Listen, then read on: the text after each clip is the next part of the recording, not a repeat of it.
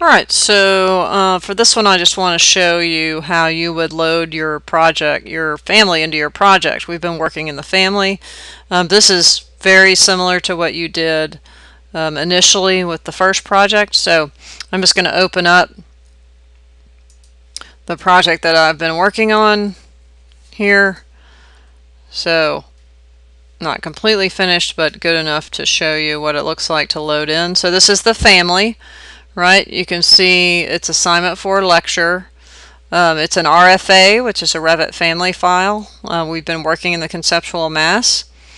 And then I'm going to go to open, and I'm going to open up my project 16 by 16 and load it in there, because you'll notice that in the family, you probably have noticed already, it's quite limited. There's no rendering, there's no sheets.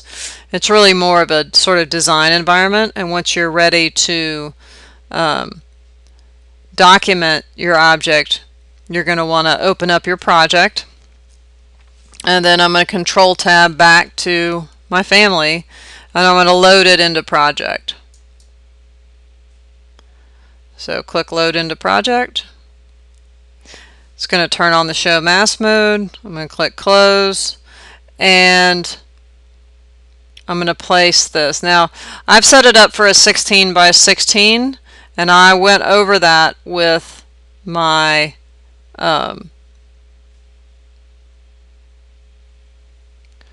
shade. So I'm just going to left click here and place it in the middle, and it's going to tell me there's just some planes in here, and that's fine. Okay, so if I go to my 3D view, here I am in the project with my family inserted in the project. Now, one thing we haven't discussed completely is that we've been using planes, you know, for quick shadow studies. You may want to update those to solids, and there'll be a couple of videos on how to do that as well. But I'm in here, so now I'm in my project. So now I can do whatever I want. I can, you know, let's go to shaded.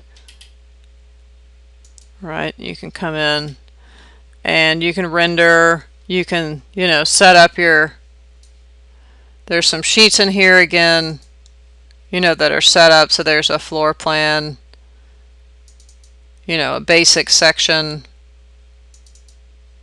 another basic section, right?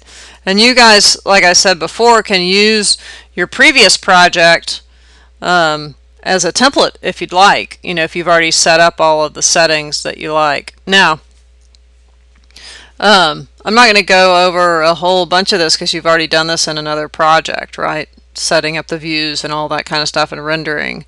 The next thing I'd like to go over is giving your pattern thickness. All right, so when you get it in here and take a section of it,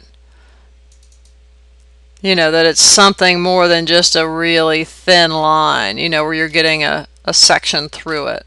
Okay, so we'll talk about that